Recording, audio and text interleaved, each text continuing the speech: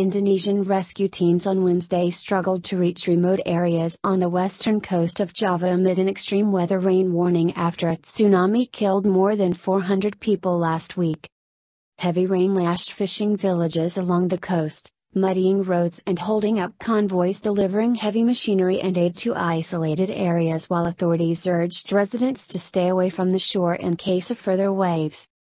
Clouds of ash spewed from the nearby Anak Krakatau, or Child of Krakatau, almost obscuring the volcanic island where a crater collapse at high tide on Saturday sent waves up to 5 meters, 16 feet, high, smashing into the coast on the Sunda Strait, between Java and Sumatra Islands. Indonesia's meteorology agency, BMKG, said the rough weather could make the volcano's crater more fragile.